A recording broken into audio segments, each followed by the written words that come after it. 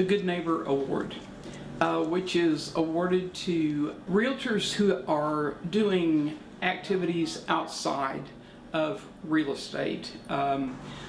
Anyone who can be nominated for their work with a charitable organization. I just had a friend who decided, she saw the article on the Good Neighbor Award and said, I'm going to nominate you for your work with the Daily Living Center. It's a great organization. It is senior adult daycare, and we provide services to senior adults, or we've even had young people come. It's just adult daycare.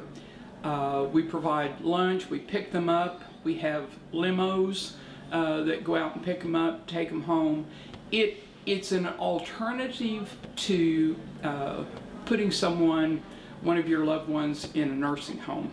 We are a United Way agency, and the money that we receive from the United Way is mainly, almost all of it is used for, we call them scholarships, for our seniors, people who cannot afford to pay their daily fees.